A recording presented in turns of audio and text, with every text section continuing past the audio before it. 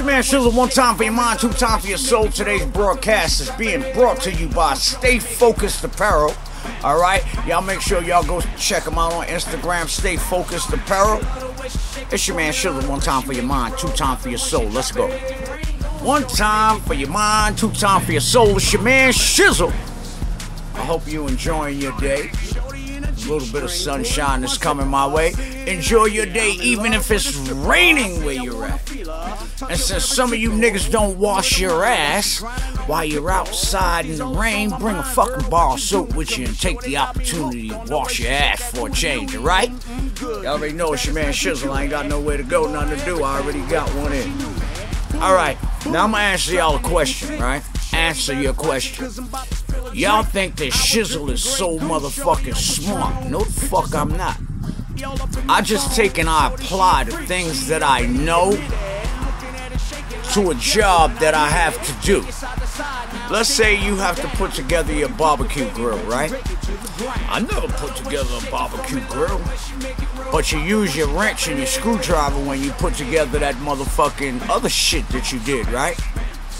See how it works? They all coincide as far as electricity. You have a plus, you have a minus, you have voltage, you have amperage. That's a little bit too deep for you motherfuckers right now.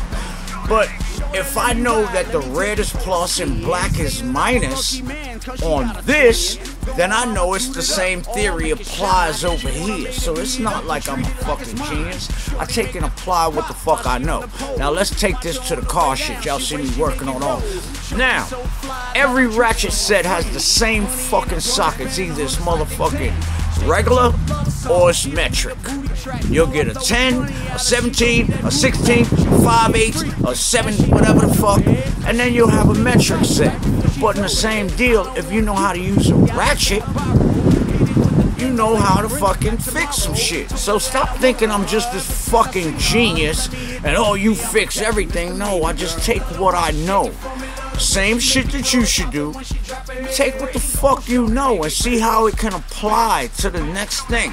What I'm gonna do is give you an analogy to producers. The producers know this very well. The first time you stepped in a big fucking studio and you saw all the knobs on that motherfucking board, scared the shit out you, right? But then when you figured out, damn, well, if I know this one strip right here, I know all of these strips. So this is what I look at when I look at to go fix a car. They all got spark plugs, they all got belts, they all got brakes, they all got rotors, they all got the same things in different shapes and different forms. But if I know how to work on one, I know how to work on another one. So I don't let that scare me. And for those that say, oh, that's not a real tune-up, I don't let you see me do all the filters and all of that shit. That's simple shit.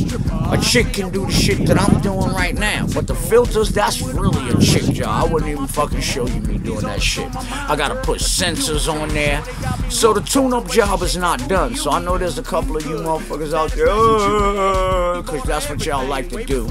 Y'all like to sit back in the background and motherfucking critique somebody else's shit, but you don't want nobody to critique your shit.